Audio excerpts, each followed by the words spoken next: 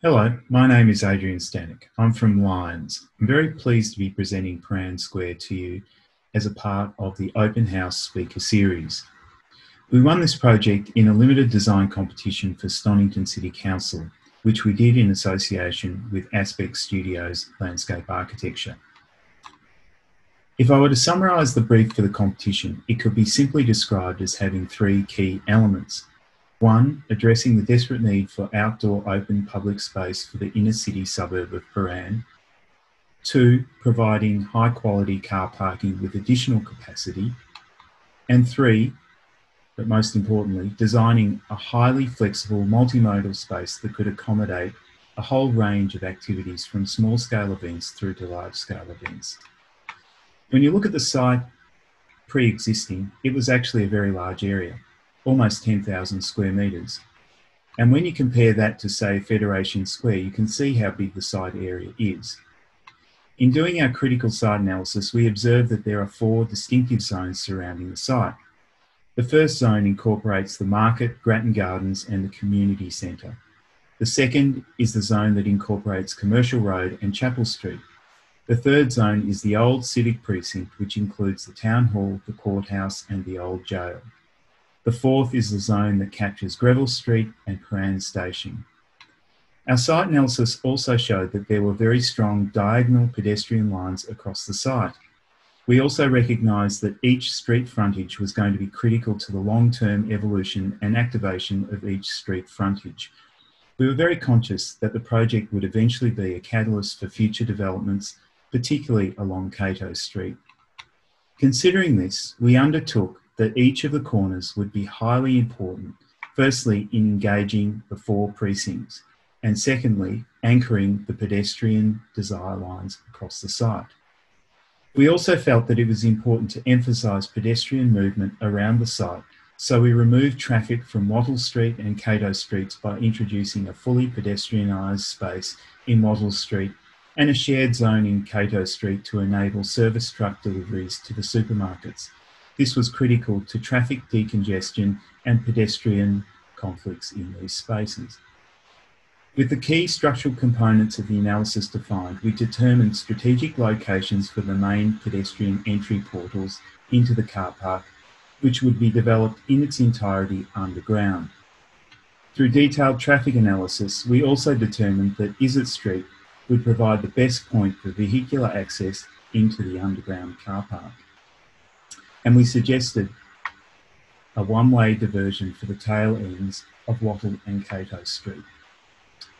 In recognition that the site was very large, we knew that it was going to be very important to create a diversity of experience across the site. So we looked at dividing the site area into 9 components comprised of the four corners, the street edges, and the central space. Through the design process, we were also interested in the idea of tying this project back to the history of Prahran to create a historical dialogue, albeit in an abstract way. We did this by mapping each of the landmarks surrounding the site, such as the Town Hall, the Clock Tower, Prahran Central Domes, the Market Entry and the Jam Factory Smoke Tower. We then used these landmarks to map a series of threads across the site to each point of the 9 squares to create a woven fabric. These threads created a means for shaping each of the 9 components. We liked this idea as it referenced Prahran's deep history in the craft of drapery. The result of this operation created 9 distinctive shapes for each of the 9 key spaces within Prahran Square: Market Corner, Commercial Corner, Greville Corner and Civic Corner. The lawn, the forest, the garden and the terrace, all intrinsically connected with the central square. These are 2 cross-sections through the project. Firstly, they show the 2 levels of basement car parking that stretch the extents of the site area. Secondly, they show the forest, the terrace and the lawn as spaces that are structurally inclined to face the central square. This design tactic creates a means for visual access to the streetscape, into the car park. It also provides space necessary for the entry portals, the lifts, travellators, the retail spaces, the car park entry, and various elements of plant and equipment. This slide from our competition pack shows the composition of all 9 elements within the context of Prahran. You will note that the project has a distinctive white ribbon that ties together all of the spaces and accentuates each of the corners, which, like arrowheads, point to the centre of the square. One of the other very important aspects of the project is its environmental design approach. One of the key components of this approach was the aspect of water harvesting. Water is collected from the ground level of the square and piped into treatment plant and holding tanks in the basement level for reuse in reticulation irrigation throughout the landscape areas of the project. It is worth noting that harvesting water from a ground plane rather than a roof plane requires far more rigorous systems to treat the water for reuse. One of the other important ambitions of the project was to minimise energy use. This was done by providing natural lighting into the car park where possible through the building form of the inclined structures.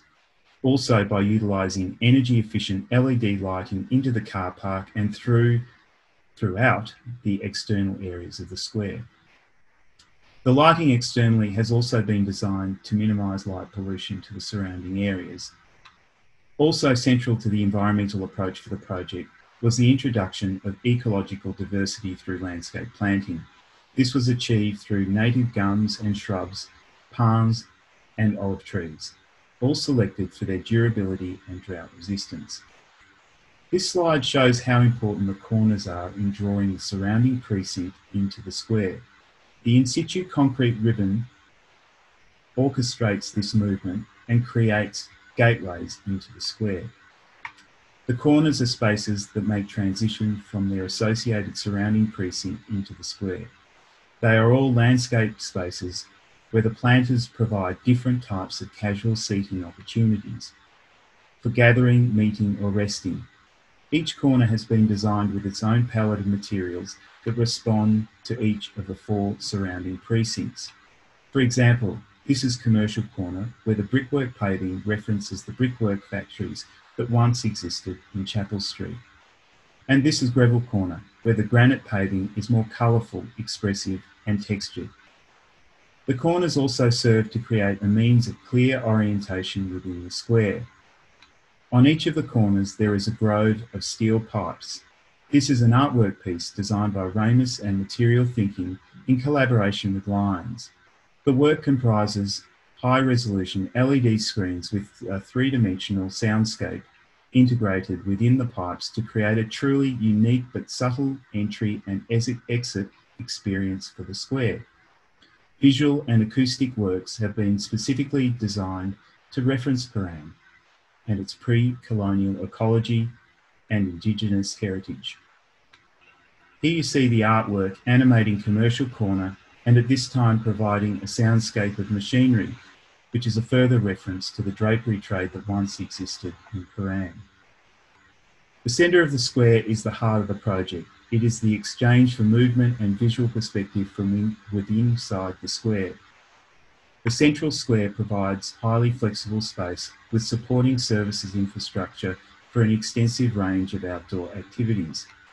Here you see the smoking ceremony conducted at the official opening of the square. The field of dots in the paving are the jet ports for a central water feature that has been turned off for this occasion. When the square is not being used for structured activities, the water feature populates the central square and engages passers-by. It also provides a focal point to the centre from the surrounding spaces, much like the hearth in the living room. The central square provides a safe, open, well-lit environment that encourages and supports diagonal pedestrian desire lines across the site. And consequently, with this intersection of pedestrian movement comes a moment for serendipity. The central square foregrounds the lawn, which is a north-facing space. The lawn is designed with real grass and populated with native gum trees, albeit very young at this stage. It is a space for structured and unstructured activities, for dog walking and play, or just chilling out and having a picnic with an elevated view of Prahran overlooking the square. The terrace to the right has been composed as a series of large urban steps, formed with garden beds, seating and shading that can be used casually or for structured seating space for organised events within the square such as concerts, performances and demonstrations. As with the lawn, it provides an elevated view of the square and the surrounding context of Prahran. Across from the square is a curious sculptural play object designed for the project by Aspect Studio in collaboration with Lyons. This creature watches over the square and announces entry into the forest. The forest, named as such, as it is a space that incorporates references from Victorian native forests. This space has been composed with Victorian mudstone blocks and native gums and shrubs. A path leads people up the elevated aspect of the forest, switching from end to end. But the pathway is not the only way to engage in the forest. People are encouraged to scale the mudstone blocks or use them to sit and enjoy the space. Whereas at the top of the forest, there is a seating space for respite and also another play area that overlooks the square and commands an elevated view of central Prahran. Through all its seating opportunities, the forest provides a unique way to retreat or engage with the square. And like all of the public spaces in the square, it is being designed and lit for safety and amenity. The sensory garden sits at the southern end of the square and literally merges into the square. The garden is planted with herbaceous shrubs and cabbage palms, and the planters are fabricated from Corten rusted steel. The sensory garden is designed as a series of spaces that create small nooks nestled within the planting and fixed furniture to encourage intimate occupation. The space is shaded by operable umbrellas and fixed screen pergola to provide additional amenity to the space all year round. The sensory garden provides an on-grade perspective of the square and will support the eventual retail tenancy occupation of the space to the left of this image. This slide is a ground level plan of the project. The yellow and blue areas on the plan indicate the area that is dedicated to activation of the streetscapes. Yellow is defined as lobbies, lift areas and stairs. Blue is defined as opportunity space or retail area. In this way, the streetscapes are designed to minimise unactivated frontages. Chatham Street at the southern end of the project was expanded by extending the streetscape across the roof of the car park. This strategy also supported the principle of establishing a pedestrian link across Izzard Street into Grattan Street Gardens through a block recently purchased by the council as a pocket park. Each street edge is announced and emphasised by the concrete ribbon form. This is a streetscape view of the lofted form of the lawn floating over a stair portal into the car park. To the right is the expanded space of Chatham Street. On Wattle Street, the concrete ribbon becomes a fine floating canopy that accommodates the entry portal into the car park and the retail areas that sit adjacent to the sensory garden. At Civic Corner, the lofted form of the terrace creates transparency through to Cato Street and provides the space for which the stair from the car park rises to the street. On Cato Street, seating and planting combine to provide amelioration and amenity in the shared pedestrian zone. The perforated wall of the main plant room that supplies air to the car park is folded in orange aluminium to create additional seating to engage the street. Safety in the form of passive surveillance has been considered very carefully throughout the project. Even the amenities areas have been designed to provide passive surveillance of those spaces, looking in from the street and looking out. The amenities wash area has also been designed to be open and highly visible. The concept of passive surveillance is critical to the idea of crime prevention through environmental design, which has been implemented throughout all the spaces of the project. Here there is a visual connection provided from Commercial Corner into the car park, and this view from Greville Corner into the car park, and this from Cato Street into the stair into the car park. The vehicular entry to the car park is from Izzard Street. To the right, screened in film, is a retail area yet to be let. The car park entry has been minimised without consequence to its functional use and has been designed in subtle but effective neon light. The main entry is from Cato Street. The lobby area has been designed to be highly transparent, connecting the street with the car park. The main form of access between the ground and the basement levels is by travelator, with lifts also provided in this location. The car park has been designed to accommodate almost 500 cars over 2 levels. It has been future-proofed for potential adaptive reuse one day by creating a larger ceiling height of 3 metres at the basement level 1. This results in a grand and lofty entrance space into the car park from Cato Street. The car park has also been designed to avoid the substandard car park scenario that existed prior to this project. The columns have been spaced at a long span to enable cars to freely move within the space and the doors not to clash with columns. The articulated painting of the structural elements in the car park create a bright field of colour and energy in the car park. The wayfinding designed by FOD has been developed to register each of the main streets within the car park for means of orientation. The lift lobbies have been detailed in patterned precast panels and coloured in the project's signature blue. And all the stairs in the car park have been designed as glowing glazed beacons to create a further means of wayfinding within those spaces. In summary, Prahran Square is a unique public space type. It brings together a series of diverse experiences into one integrated piece of urban infrastructure. While it comprehensively addresses the critical need for safe, quality car parking, it purposely excludes traffic and cars from the public realm, captured within the ribbon edges.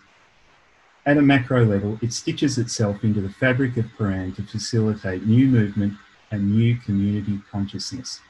This is a public building and a public space that over time, as the landscape matures, it will facilitate new creative uses by the community and the Stonnington City Council.